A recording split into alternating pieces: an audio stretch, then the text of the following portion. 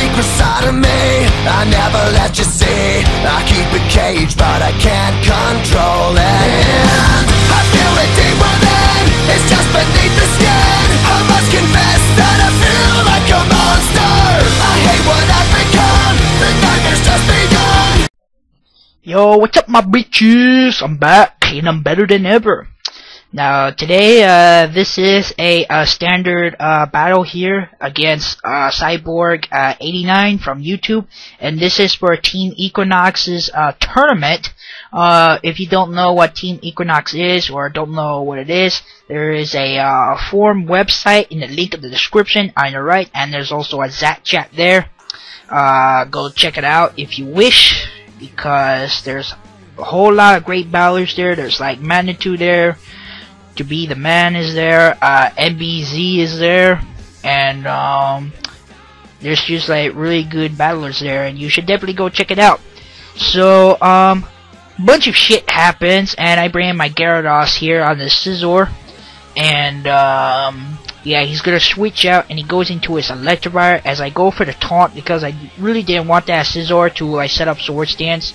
And if he does bring in the wall, then that's really good, because then I'll taunt it like early in the game, of course. So I predicted the electric moves. I go into my Uxie here, and he went for the hidden power, predicting the switch, but I don't know what hidden power that is, so I really have no clue.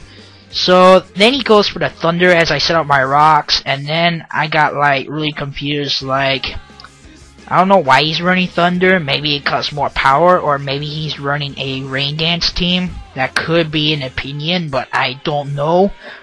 It's just way too early to figure that out, of course. So I bring in my Ments here, and I'm just gonna go for the Earthquake in case he might predict a Draco Meteor and go into Scizor. I'm just gonna go for the Earthquake, and I do KO his Electivire, which is pretty dang nice, and all that stuff. So yeah. Now he brings in his Swampert here, and he does set up rocks, which is not good, because I do have Ments and Gyarados on this team, which will take a buttload of damage from the rocks, and I really hate that. So yeah, I U-turn out and I go back into my Ments as he switches into his Queer Draw, and I'm just gonna go for the Draco Meteor because he hasn't even seen it yet. And I'm just gonna surprise him with a Draco Meteor, and that's gonna take down his Kingdra, which is pretty dang nice, and that will be a one-hit KO. So out comes his Crobat, and I switch out and I go into my Uxie here for Death Fodder, but he roosted, and that's just annoying because all that damage that I did is now wasted, and I gotta figure a way how to kill this thing now. So he sets up a rain dance. I'm thinking crap.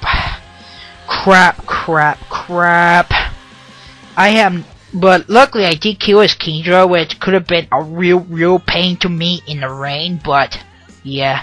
I did predict a switch right there into a Ship Swimmer right there, but I get the Parahax, and I was gonna go for the Thunder Wave there, and that was really annoying because I could have paralyzed that Quillfish, and I could have had a chance to, like, you know, one-hit KO'd it with my Ments' Earthquake without having to worry about it outspeeding me and stuff. So I bring in Watch Me Fly, motherfuckers! And it doesn't have motherfuckers in it, but that's what I'm naming it. I'm naming it Watch Me Fly, motherfuckers, but then it dies by the explosion. And I really do want to try out that Latias because it has max HP and max physical defense with Resto Chesto. And I really did want to try that, but I never got the chance to use it, which really sucks, and I really do want to show you guys how much this Latias kicks ass, but it just ended up getting his own ass kick anyway. So I bring in my Gyarados here, and I go for the Waterfall as he brings in his Scizor, and he goes for the Bullet Punch. It's not gonna do anything because I double resist that. No wait, I just resist that. I don't double resist that. What the hell am I thinking?